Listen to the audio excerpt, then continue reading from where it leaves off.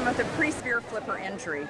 It took a long time to heal. We did a lot of special work with her in order to heal and stuff. Plus, she was pretty small. She was only like 29 pounds. So this is a very exciting day for us to have her get good weight put on her, almost 70 pounds, and almost tripling her weight at this point.